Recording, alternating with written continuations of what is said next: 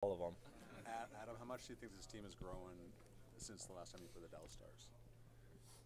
Um, yeah, I think we've gotten better in our structure. We've gotten better in our all-around game.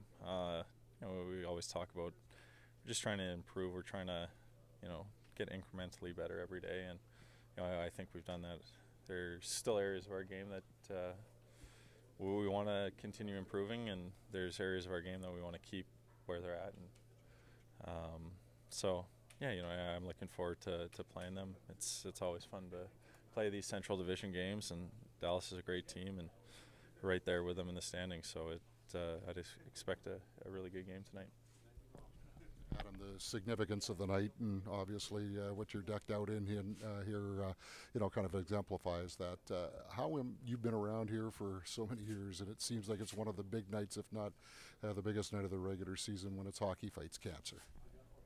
Yeah, it's a huge night. I think it's a disease that impacts pretty much everyone, whether in their immediate family, a friend, or someone they know. So any chance we can lend support, raise money, it's a great cause. So yeah, it's always a big night for us. When the stories are being told of the survivors, are you guys so locked in on the bench that maybe you don't hear them? Do you find out about them afterwards? And I would think it's still pretty inspiring, though. Yeah, there's I think usually before the game, the powerful messages. Extremely courageous individuals. A lot like the hospital visits. It puts a lot of things into perspective for us, and there's things bigger than hockey. There's people fighting for their lives, and it's a nice night to honor those people, and like I said earlier, lend our support, raise some money, and come together as a community.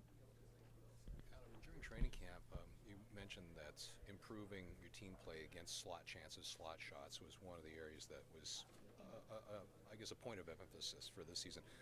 20 games in, how do you feel that the club has progressed in that area? Good, I think. I don't know the exact numbers or things like that, but I think our 5-on-5 play for the most part it's been really good. I think defensively, it's still not perfect. There's still areas that we want to improve upon, but I think the way we end plays on our own end, the chances we give up, the way we're able to keep teams to the outside has certainly improved. And like I said, it's an area that we're going to want to keep improving upon. There's always reads you can make a little quicker, a little faster, that'll eliminate even more zone time. So I think our defensive structure, our defensive game has certainly improved the first quarter of the season, and it's going to continue having to kind of stay where it is and get better. We know there's a lot of great teams with a lot of great players up front that it's important that you limit their chances, you limit their areas of the ice they can get to. So I like where we're at, but I think we can still continue improving it. In the absence of looking at the underlying numbers, do you feel like you're making life easier on your goalies, especially Connor, who obviously gets the majority of the starts?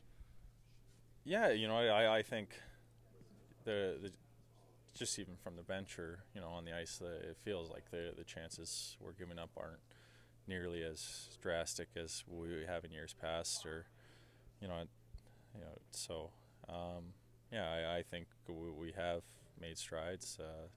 Like I've said, it's going to be an area we'll continue focusing on and continuing trying to improve every day. Just one big picture one, Adam. This is Winnipeg's obviously a very knowledgeable hockey town. Do you feel like the way you guys are playing this year, the style, the brand of hockey, is one that the fan base can certainly rally behind, that almost the identity of the community a little bit, blue collar, hardworking?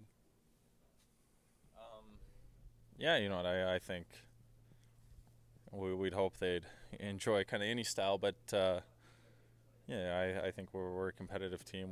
We've played hard. We've been in every game, and there's a commitment on both sides of the puck. I think a lot of the chances and a lot of things we've created come off of hard work, and whether that's puck retrievals, winning races, winning battles along the board, or a good back check leads to a good transition.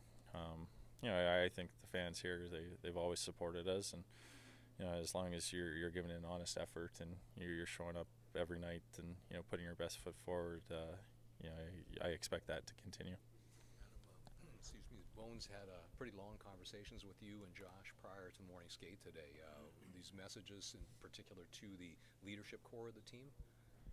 I think some of that's just catching up. It's, reintegrating Bones back into the locker room, getting caught up on, everything, and, whether it's just seeing how the meetings went or, if they were a little different from Arnie's or, anything else we needed to cover and things like that. It's just a morning check-in. I wouldn't read too much into it.